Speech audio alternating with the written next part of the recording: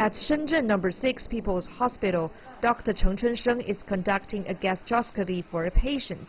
During the procedure, dozens of images are being taken of the esophagus to look for cancer. Esophageal cancer is one of the deadliest cancers in China. Usually, the accuracy of the diagnosis relies on the doctor's personal experience and skill. This is where an AI system becomes quite helpful.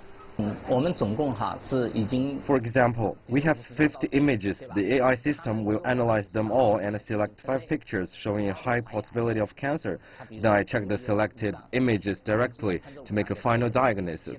It's faster and more efficient. The system is called Miying, developed by Chinese internet giant Tencent.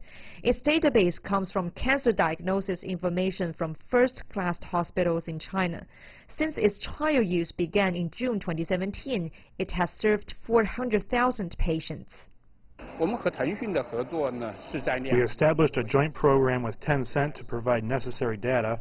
Now the accuracy of early detection of esophageal cancer has reached 90%, roughly the same level of diagnosis made by human doctors.